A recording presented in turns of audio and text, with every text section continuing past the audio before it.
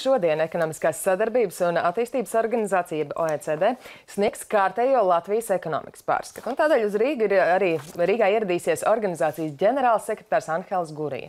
Cik veiksmīgi Latvija īstenojusi iepriekšējās organizācijas rekomendācijas un ko vēsta jaunās? To jautāsim ekonomikas ministram Arvilam Ašeradenam. Labrīt! Labrīt! Labrīt! Nu, pat pie mums bija Rīgas Stradiņa universitātes profesors Petersona kungs, un viņš stāstīja par to, kā augstskola attīstās, kāda ir tās plāni, bet OECD ziņojumā, kā ir novērtēta Latvijas izglītības sistēma, Latvijas augstskolas? Jāsaka, ka izglītības sistēma ir tikai daļa, kam pievēršās OECD. Es arī runāšu par to, bet jāsaka, OECD ziņojumā ir trīs tādas galvenās ziņas, ko viņi vēlēs pateikt Latvijai. Pirmkārt, OECD ļoti augstu novērtē ekonomiskā izaugsmu Latvijā, bet saka, ka ekonomiskā izaugsme nav pietiekama. Ja nav pietiekama, lai nodrošinātu pietiekami ātru dzīves līmeņu tuvošanos pārējiem OECD valsts dzīves līmeņu standartam. Otrs lielais jautājums ir par Latvijas eksportu. Tātad mēs eksportējam, eksporta izaugsme ir ļoti cienījama, tātad vismaz 10–12%, bet pievienotā vērtība šeit nav pietiekama un Latvijai jāpievērš ļoti lielu uzmanību tām. Trešais interesantais aspekts ir iekļaujošā izaugsme, kas ir līdz šim Latvijā mazāk diskutēts, un iekļaujošā izaugsme par viņu tiek runāts trijos aspektos. Tātad viens no tiem aspektiem ir pieejamība mājokļiem, kas Latvijā ir ļoti maz diskutēta, pieejamība darba vietai un, protams, vairāk, kas diskutēta pieejamība veselības aprūpē. Attiecībā uz izglītību jāsaka, ka, protams, OECD izglītības bloks ir analizēts. Man jāsaka, ka es daudz vairāk varēšu pateikt tajā brīdī, kad Gurijas kungs būs pateicis, teiksim, savu runu šodien un šo novērtējumu, kas ir diezgan 80 lapušu biezs dokuments.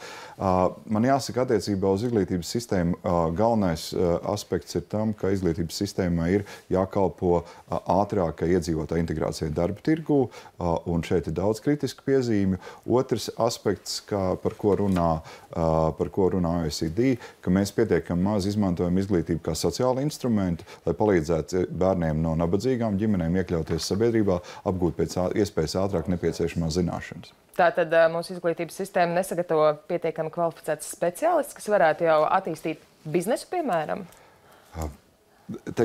Tad tas ir tāds ļoti komplekss jautājums. Vēlreiz mums būtu jāredz pilns OECD ziņojums, man ir pieejama, teiksim, šī abstrakta daļa. Restīvi, tā ir droši vien atsevišķa diskusija. Man jāsaka šobrīd, ka ekonomikas ministram es aicinātu sabiedrību vispār pievērst tam vislielāko uzmanību, jo es gribu teikt, naudas resursi nav nekāda problēma. Šobrīd mēs varam saņemt jebkādu veidu finansējumu, kāds mums Latvijai nepieciešams. Šobrīd ir tā dalīšanas līnija starp valstīm ir tāda, vai mums ir pieejams adekvāti zināšanas straujā ekonomiski izaugsmē, arī nav. Ja? Vai mēs zinām, pārzinām tehnoloģijas, mākam tirgoties un tā tālāk. Un šeit milzīga loma ir, protams, ir izšķirīga universitātēm. Ja? Man jāsaka šī ziņa, ka pēdējā bija, kad Latvijas universitātes starptautiskajā reitingā nevis pakāpās, bet kritās par vairāk kā 100 punktiem. Man liekas, ir ārkārtīgi slikta ziņa Latvijai, jo teiksim tā, ceļoju, tagad tiekoties ar maniem partneriem citās valstīs, redzu, ka universitātēm ir milzīgi izšķiroša loma valsts izaugsmē. Šeit par Latvijas universitātēm šādas vārdas nevar teikt. Ar ko tas, jūsuprāt, ir saistīts, ka Latvijā, teiksim, vismaz starptautiskā mērogā tā izglītības kvalitāte, ja nepasliktinās, tad nemainās būtiski? Labi, es mēģināšu salīdzināt. Mēs runājam par Latviju. Latvija ir OECD dalību valsts, un tātad 35 bagātāko valstu klubā. Tad, ja mēs runājam par Latvijas universitātēm, viņas knapi ir 700-niekā, un tikko viņas, tā teikt, 700-nieki atstāja un devās nezināmā virzienā. Tā kā es gribu teikt, ka tas ir vairāk saistīts ar universitāšu, daļai tas ir likumdošanas saistīts, bet arī universitāšu iekšējo sistēmu, jo tomēr universitātēm dot milzīgu brīvību rīkoties. Ja? Protams, arī mēs vēl varam runāt par finansējumu, bet es vairāk redzu to, ka universitātēs pašās ir vēlme pasargāt varbūt tos cilvēkus, kas vairs nav tik kvalitatīvi, ja, un neaicināt labākos, talantīgākos, lai lasītu šīs lekcijas. Bet es gribu teikt, bez universitātēm pārmaiņas tālāk būs ļoti, ļoti grūtas. Minējāt, tātad ir atzinīgi novērtēts eksporta pieaugums, bet kritika par to, ka maza pievienotā vērtība šim eksportam. Tātad eksportējam preces, kas ir ļoti vienkāršas. Teiksim, jā, ir milzīgs progress eksportā. Mēs esam izkustējušies no vietas, un šobrīd ir, liekas, kā jūs teicat, vairāk kā 10% pieaugums pirmajā pusgadā. Taču, ja mēs salīdzinām, teiksim, valsts koproduktu veidošanos, tad Igaunijā jau ir 80% no eksporta veido, 80% no IKP veido eksports. Latvijā tas ir zem 60%, kaut vai salīdzinoši. Jā. Protams, otrs lielais aspekts, mēs eksportējam pakalpojumus un preces ar ļoti zemu pievienoto vērtību. Un mums ir mūsu lielais izaicinājums, un šeit OECD ir ļoti palīdzoša organizācija. Tātad šajās globālo vērtību ķēdēs būtu nevis tikai piegādātājiem, ja, bet jau censties rāpties pa šo ķēdu uz augšu un piegādāt produktus un pakalpojumus ar augstu pievienoto vērtību. Kā jūs redzat, kuras ir tās nozares, kas tad būtu jāattīst, kas var šo augsto pievienoto vērtību iedot? Viennozīmīgi tā ir tāda horizontāla nozara, kas ir ārkārtīgi svarīga visai tautsaimniecības attīstībai kopumā, ir datorprogrammēšana, IKT sektors. Ja mēs salīdzinām Latvijas IKT sektoru produktivitāti ar citām Eiropas valstīm, tad šis produktivitātes, un manā apziņā tas ir arī konkurētspējas līmenis, ir knapi 1/3 daļa no Eiropas Savienības vidējā līmeņa. Ja? Tā kā, tas ir, piemēram, viens. Ja? Piemēram, mēs salīdzinām Latvijas kokrūpniecību, kur ir visu cieņa. Ja? Tas ir gandrīz vairāk kā 70%. Ja? Es zinu, ka šī nozara ir konkurētspējīga, mēs redzam viņai labi stabilu rezultātu, un tā izaugsme ir. Ja? Ķīmiskā rūpniecība, man ir liels pārsteigums, knapi 25% tāda produktivitāte pret pārējo visu. Tie ir tie stāsti, kas mums jārisina. Runājot arī par Latvijas finanšu plānošanu, vai jūsuprāt šobrīd ir problēma tā, ka arī izaugsmes laikā, kad arī OECD uzsver mūsu izaugsmi, acīm redzot, vien piebilstot, ka tā varētu būt straujāka, ka Latvija naudu tomēr tērē no aizņemtiem līdzekļiem un dzīvos deficīta rēķina? Es domāju, ka Latvijas finansēm viss ir kārtībā. Un patiesībā gan Eiropas komisija, gan OECD ļoti augstu novērtē Latvijas finanšu politiku. Tā ir saskaņā ar Eiropas komisijas vispārējiem uzstādījumiem. Un Latvija, jāsaka, ir viena no stabilākajām finanšu ziņā valstīm. Mūsu ārējais parāds ir relatīvi mazs, knapi 40%. Tā kā tur nevajadzētu būt kritikai. Bet izmantot iespējas, gribu teikt, ka OECD ir iezīmējis divas pilnīgi jaunas, mūsu ļoti negaidītas rekomendācijas. Un pirmā tā ir mājokļu politika. Ja? Latvijā samērā maz ir runāts par mājokļu politiku un par mājokļu pieejamību. Ja? Mājokļu pieejamību. Un OECD rekomendācijas saka, ka valdība ir jāgādā par to, lai būtu pieejami lēti īres dzīvokļi tajās vietās, kur ir darbs. Ja? Tātad nav cilvēkiem jādzīvo ilgstoši tur, kur nav darba, bet viņiem ir jāpiedāvā pieeja, teiksim, tāda sociālā mobilitāte, iespēja pārcelties uz šādiem dzīvokļiem.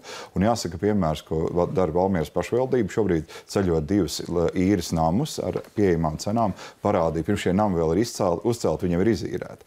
Otra vēl viena lieta, kas mums būs, visticamāk, izraisīs sabiedrībā plašas diskusijas, ir par Rīgas reģionu. Ja?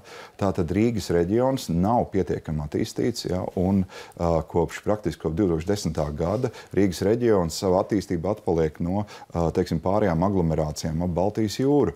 Un apmēram, teiksim, pēc OECD vērtējuma, tas potenciāls ir apmēram 70% no tā, teiksim, tā ir attīstīts 70% līmenī pret to, kas tas varētu būt. Ja?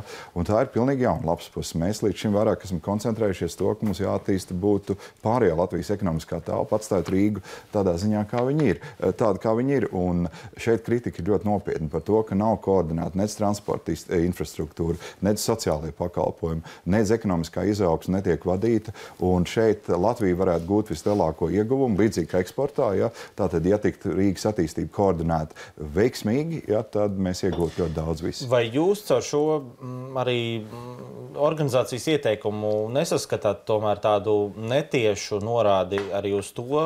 Protams, tur ir svarīgs arī tas viss konteksts, un to mēs zināsim šodien plašāk. Vai nesaskatāt tomēr arī norādi uz to, ka Latvijai ir jāsaprot, ka mums ir jāattīsta tie attīstības centri, kas mums ir, un jābeidz cerēt, ka mums attīstīsies vietas, kur cilvēki vienkārši nedzīvo? Jā, nešaubīgi viss šis pētījums norāda, ka mums ir jārīkojas daudz efektīvāk ar saviem ierobežotiem resursiem, kas ir mūsu rīcībā. Sākot ar to, ka zinātnē viņi saka, lūdzu, ieguldiet naudu tur, kur jums izdodas. Nevis izsējiet to naudu pa visu tirgu. Līdzīgi šeit viņi saka, attīstiet tos ekonomisko telpu, kurā ir attīstības potenciāls. Ja? Nevis mēģiniet izsēt atkal visus savus resursus pa visu teritoriju. Bet tad tas sanāk, ka, piemēram, līdzinējās runas par to, ka valdībai arī nerad tiek pārmests un arī varas vīri nerad runājuši par to, kā vajadzību attīstīt, teiksim, vietas, kur cilvēki kļūst ar vien mazāk, saglabāt šīs vietas, lai tikai kaut kas tur pastāvētu. Pēc būtības tā nav uz attīstību veicināt, vērsta pieeja. Es kā minimumu teiktu, OECD rekomendētu, saka, rūpīgi pārdomāt savu politiku šajā jomā. Un vēl pavisam pēdējais jautājums. Šodien, 15. septembris, bija norādīta kā beigu termiņš sarunām ar KVV Liepājas metalurgas potenciālajiem investoriem. Vai varat kādas ziņas pavēstīt šajā ziņā? Šonedēļ tātad šīm sarunas ir nobeiguma stadijā. Tātad, ja mums izdosies, tad šodien vajadzētu būt parakstītiem iesniegumiem, ne iesniegumi, bet pieteikumiem, kuri jau ir ar reālām finanšu garantijām. Tātad līdz šim sarunas bija vairāk, kā būtu, ja būtu. Šobrīd ir jāiesniedz dokumenti ar reālām banku un finanšu garantijām.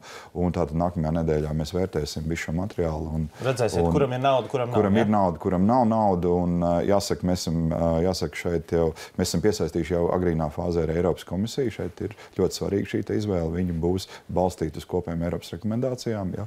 Un tātad es plānoju, ka es būšu nedēļu vai 2 nedēļu laikā valdībā ar ziņojumu un tiks izdarīta galējā izvēle.